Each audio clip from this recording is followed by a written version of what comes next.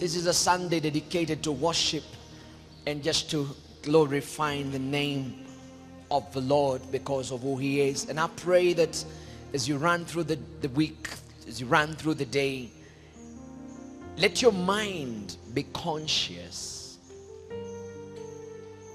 of who He is. Let your mind walk in the consciousness of the faithfulness of God, of the mercies of God, of the goodness of God. And every time you're conscious of who He is, the Bible says the people that do know their God shall be strong. They will do exploits. One of the secrets of walking in strength is in understanding of the God that you worship. It's not in the understanding of your surrounding. Sometimes your surrounding is completely negative. Sometimes your surrounding is not anything that would put a smile on your face. Sometimes your surrounding would cause depression. But if you can allow yourself to look at the faithfulness of who God is, if you can allow your heart, your mind to walk in the consciousness of God, that consciousness that you're so conscious of who God is, of what He is able to do, it gives you strength. When David stepped in the battlefield, all through this young man is walking in the consciousness of God.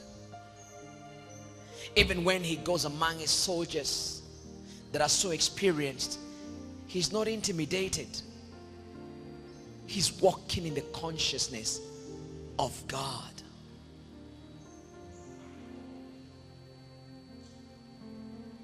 When he is meeting Goliath, he's walking in the consciousness of his God.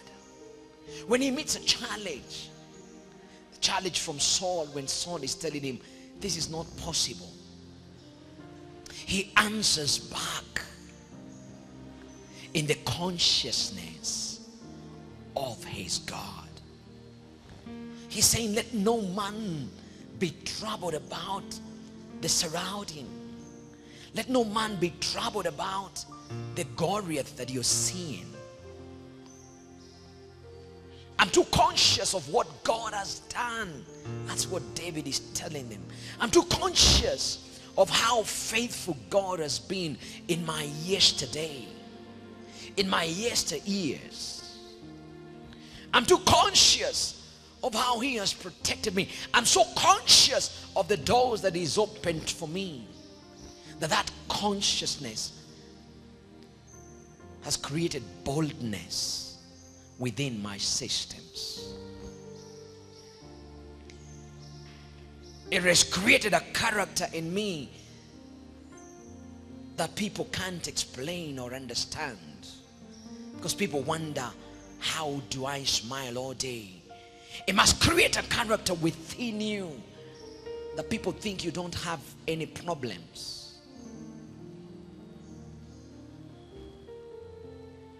Every time people look at you, they think everything is okay with you, because they will never be able to tell when you're either sick. They will never tell when you're broke. They will never know when you're dealing with anything challenging in life, because it will never show on your face. There are some people you will look at, you will know when they don't have money. They don't need to tell you. You will know when someone has discouraged them. You will know, you will tell when they have challenges in their lives. But some of us are so unpredictable. You cannot predict when we are going through anything. Am I talking to anyone this morning? And that's who Jesus was. That even for his disciples, they couldn't tell. That's why one day he had to tell them, guys, my heart is very down at this time. They couldn't tell. And that's who you're supposed to be. But how can you be that way? It is when you walk with the consciousness of who God is in your life. When you walk in that consciousness of he is a good God. He is my shield. He is my buckler. He's my protector. And that will come when you learn to be a worshiper. Understand that David was a worshiper. He would worship when he is in the forests. Theologians tell us that David would tune his harp with the trees of Lebanon. Those cedars of Lebanon. They're so tall that when the wind blows, they would make some music or some sounds, and he would take the harp and tune it that way. He would enjoy that blowing of the trees and the blowing of the wind and the sound they were making, and he would make sure his harp is tuned that way. No wonder when they wanted someone to worship God in the presence of the king, there's someone who said, I know of a young man who is a worshiper.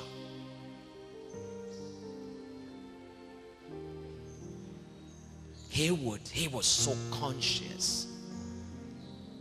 When he wrote psalms like the Lord is my shepherd,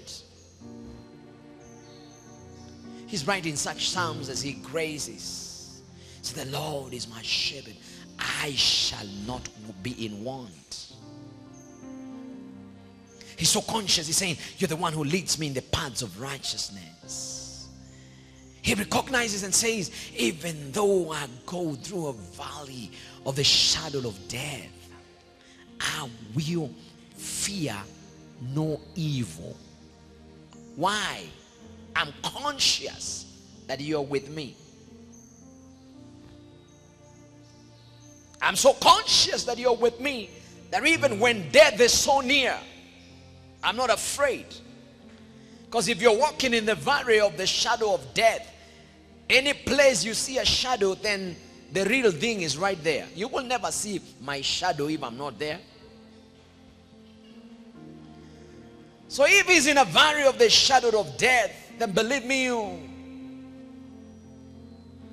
death is somewhere near, but he's still not worried about it. He's still not worried about it. He's not walking in fear. And please allow me to say this, because I was not prepared to preach this morning. But allow me to say this. Walking in the consciousness of God. From last year and this year, because of the pandemic that has hit the world, some of us are walking in consciousness of death instead of the consciousness of God.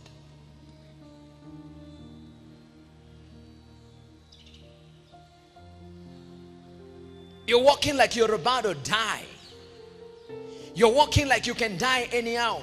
And especially when you hear reports from all over, then you begin to think you're next. Because the enemy wants you to walk in that consciousness of death, of fear.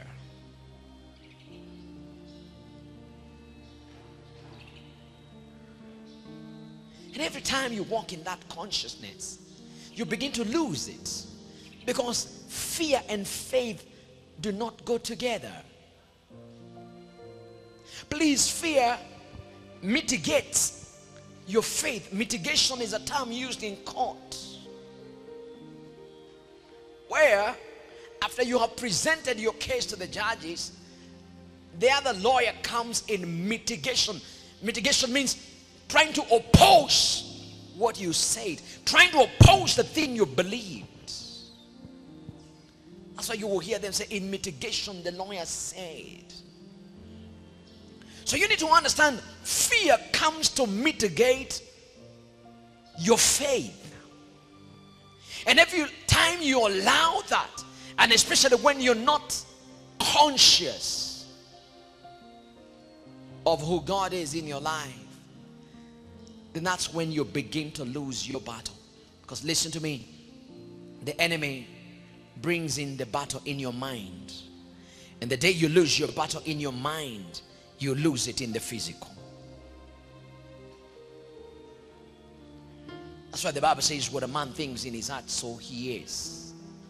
God once said in the book of Genesis, what these people have imagined cannot be stopped from them.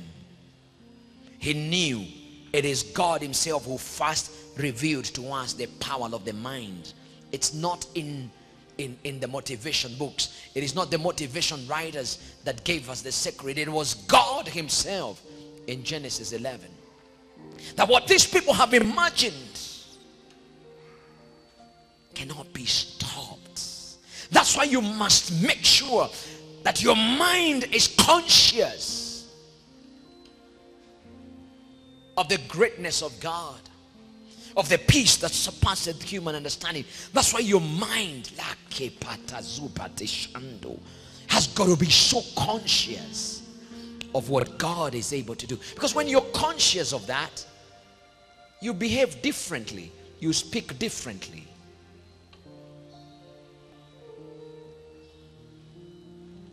Understand what your mind thinks will influence what you talk.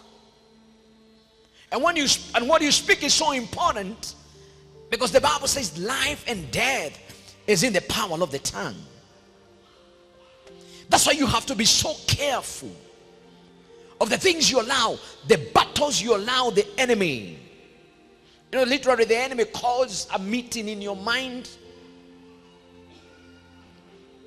These days people talk about kweta kamushemanio. And most of us go in this kamushemanio and you're taking notes. And by the time you leave that meeting, the minutes you have taken are minutes of I'm defeated, I'm going to die, I'm going to lose, I'm not going to make it. Please, this morning in this worship service, those minutes that you took, I want you to tear them. If it is not the mind of Christ that was with you, the Bible says, let the mind of Christ be in you. The consciousness of God. Now this week, one media house called me. It's a bishop. We've been given some assignment this week to take some story. I say, what story is this? They said, we are told in Nyeri that you pastors are very busy right now. I say, busy about what? They said, because you're burying so many people. So we would like to come and pick a story of what is happening and how many burials you've had to do in church, you know. And I told them, don't even come, because we don't have that story in Victor's Chapel. Now if you're clapping, you better clap better.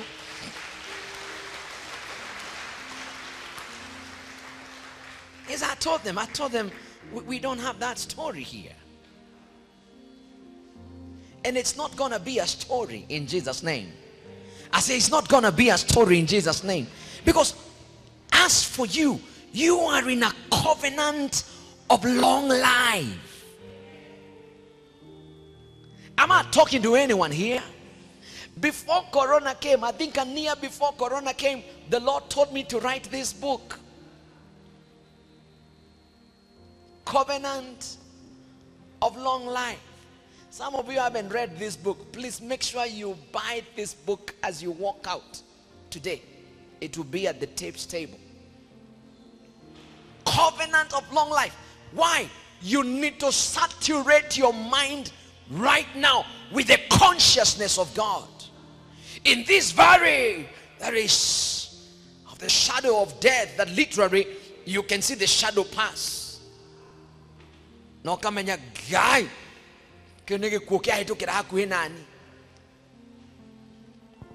The shadow may be around you, but the real thing won't touch you in Jesus' name. That's why David got to a time he was pushed so much. He was pushed so much by things, and he shouted and he said, I shall not die, but live.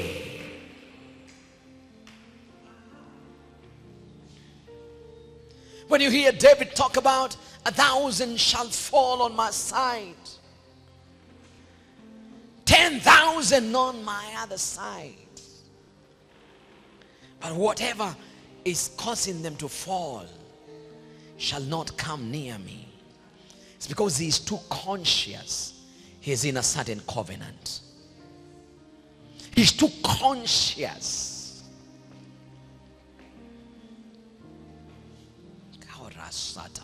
Please open your mouth, speak in tongues for a while. And if you're not spirit filled, receive the Holy Ghost right now. Just open up that mouth and speak in tongues for a while. Brezolanash tekenoza bodivonastia taya. Rikio konzelate povuta siana. Lekezotatesh tatona sia vataya. Reizendo stato porovinde. Walking in that consciousness.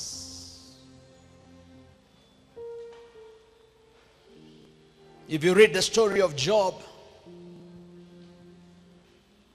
chapter number 1 of the book of Job will reveal to you why Job went through what he went through.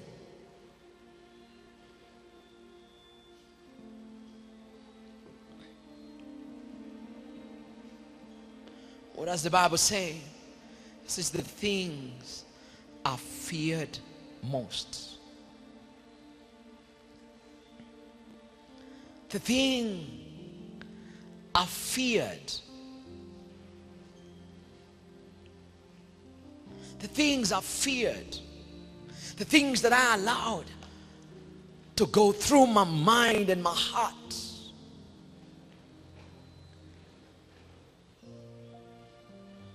They've befallen me.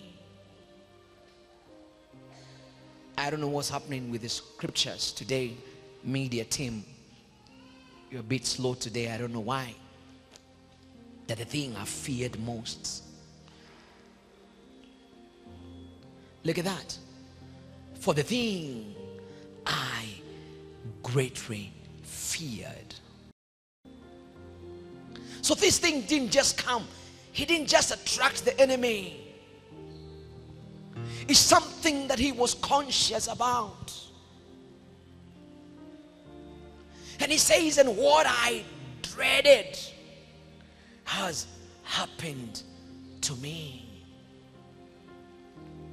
So we're seeing before these things what was happening in the heart and in the mind of Job. Nobody would tell it. When you look at Job, he looks okay. Job is a member of the church. Job is God-fearing. Job is blessed. What Job does not know, he is surrounded with a hedge. Though surrounded with a hedge, he's still walking in fear. What if I lose everything I have? What if I lose my children? What if I die of corona? What if this thing that is finishing everybody finishes me? What if the thing I feared most, the thing I dreaded,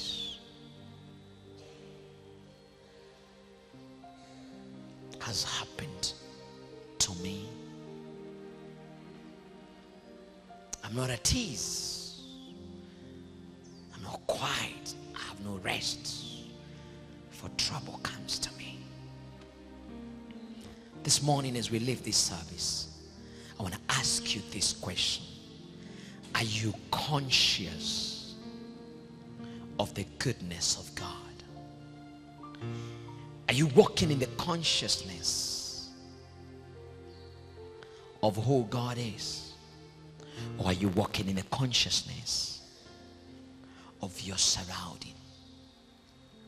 If you walk in the consciousness of your surrounding, you might lose in this battle. If you walk in the consciousness of the challenges you've gone through, you might not make it to a tomorrow. But when you walk in the consciousness of the covenant of God, that challenge will go behind you.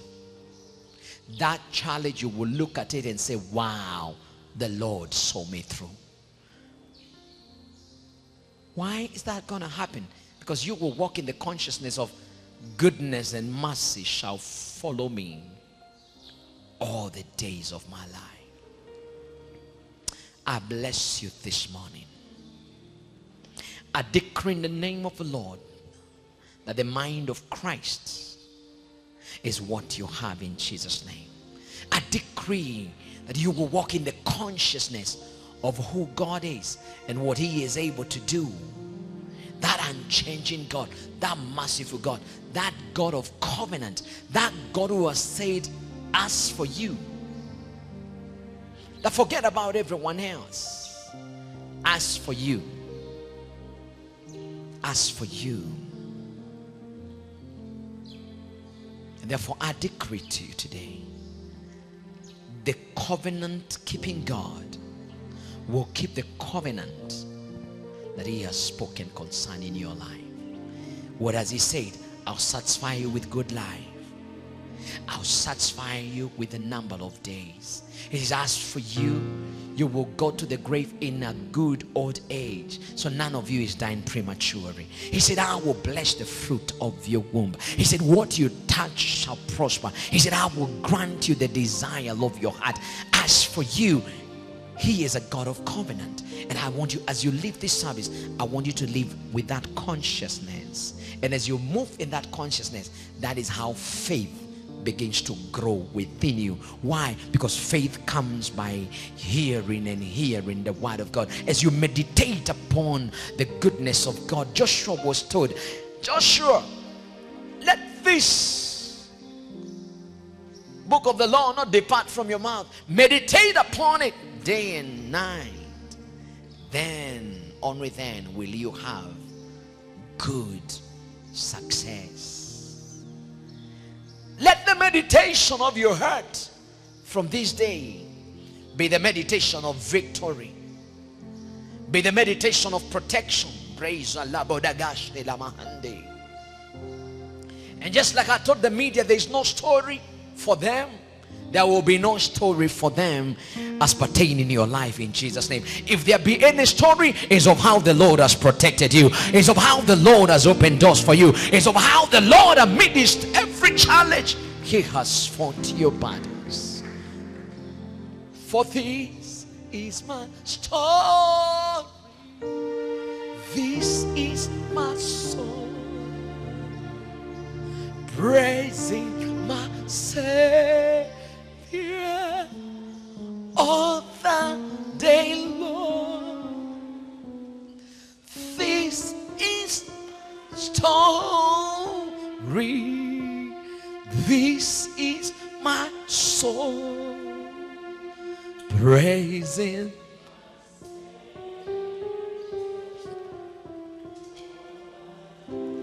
Let me hear that story right now.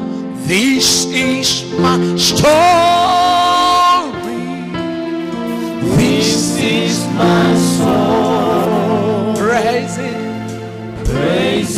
my Savior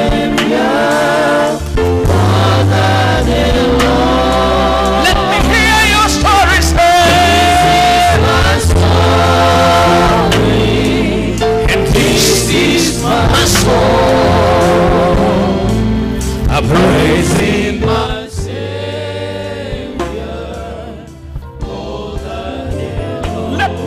story one more time and say, this is my story. This is my soul. Praising my Savior all the day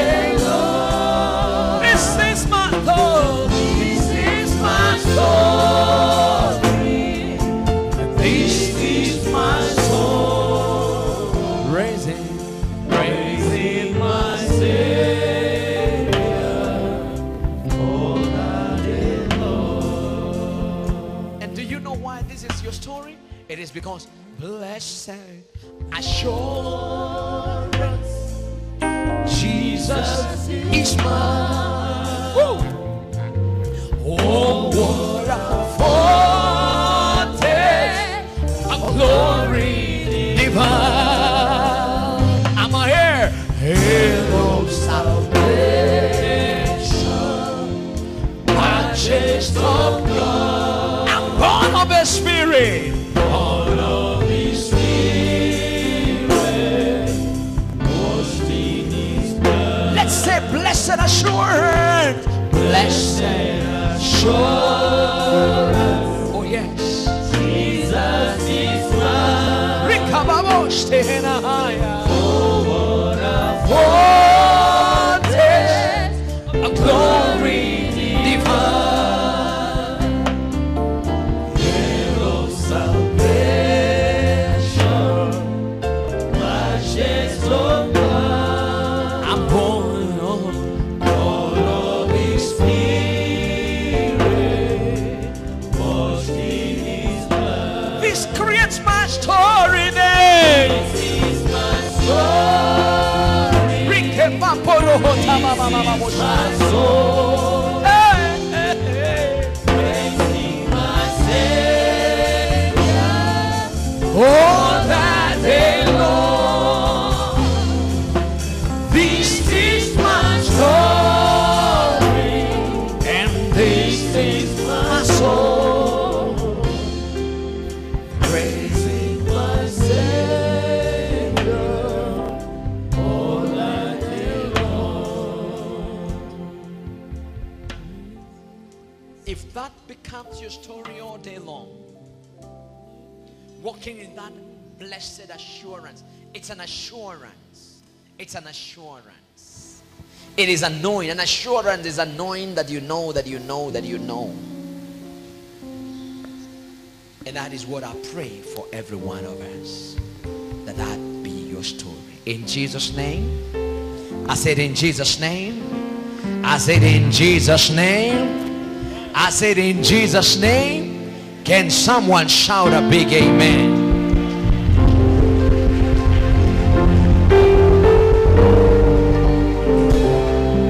Lift one of your hands and say, I have a blessed assurance that Jesus is mine. Come on, say, I'm in a covenant of long life. Say, I am born of covenant. And even in this hour, covenant is speaking for me in Jesus' name. Give Jesus another clap as we finish this service this morning. Amen. We're coming to the end of our first service. I pray that you will get back to our YouTube channel or get back to our Facebook page. Listen to that message again. Listen to it again. I want that thing to be so, I want you to be so conscious of it, because that is what is going to kill every fear that the enemy may have tried to raise in your lives, in Jesus' name. Amen. I'd like us to get ready to give our sacrifices this morning in the name of Jesus. Just get back to your pocket, and I want you to get your very good offering in the name of Jesus. It's wonderful to give. It's great to give. I mean, we just thank God that has protected us, and in this year of Thanksgiving, we're coming to Him in thanksgiving, in worship of who He is. I mean, He is just a wonderful God, and we give Him every praise. You can take your phone at this time. If your money is in your account or in your M-Pesa, we will allow you to give through your phone, through the pay bill number that is on the screen. And we really, really want to thank God for every one of you. If you want to pick an envelope, the ushers are there ministering to you with an envelope. Just pick an envelope and put your tithe in there. Worship God with what He has given you. Worship God. Worship God with what He has given you. It's awesome just to glorify God because of His faithfulness. Thank you, Jesus. Now, I think we have some more people who need envelopes. Just serve everyone so that we all give together in Jesus' name. The office block construction is going on very well. Like we announced a few weeks ago, is that we are now on the finishings. We've already promised the children that they're going back to their class on of this coming month. That means by the end of this month, which is only a few days, we will have vacated the classes. In that connection, we want to keep requesting that you continue giving us your support. We want to thank God for every one of you. On Sunday we had a fundraising and we were able to get about 600 and about 50,000. Thank you so much for giving that. But it's okay to say that the money we gave, part of it went to clear some of the debts we had, and part of it we actually did not even clear all the debts, and because we needed to buy a few more materials to do the finishings. We have started the painting works, and so I want to make this request. We need about 40 boxes of tiles. I'd like to appreciate the media team that this morning they came to my office and said they're going to give us all the doors that we need inside there. That's about 5 doors. We appreciate the doors and the hedges. I appreciate the media team. Please help me appreciate them with a big clap. But I need about 40 boxes of tiles so that we may fix the tiles in the office. 1 box of tile is going for 2,000 Kenya shillings. And I'm going to ask anyone in this service, I want to give you a chance if you can give us a box or 2 boxes or 10 boxes or all the boxes. I mean, you're free to do that. Let me pick a quick pledge if we can do that very quickly. Someone who can give us 2 boxes. 2 boxes is like 4,000, because I said 1 box is going for 2,000. But I want to pick a few boxes. If you can just buy as a box. Let me see you by a show of hands. If you want to give us a box or a tile. In worship this day, we ask that your grace will be multiplied in our lives. We give you praise. Let grace be multiplied, and may your name be lifted in our lives. As we give, Lord, we thank you for what you have given us. We give from the depth of our hearts, and we pray that your blessings will follow every one of us. Thank you for the project and what you have done in this project, Father. Glory and honor is unto you. Thank you for provision, and we continue to say that the God of heaven himself, you will prosper us, and we will keep doing your work, oh God. I bless your people this morning, and as we leave this place, we live blessed, we live protected, and may your name be glorified. We give you honor and glory in Jesus' mighty name, and everyone shout a big amen.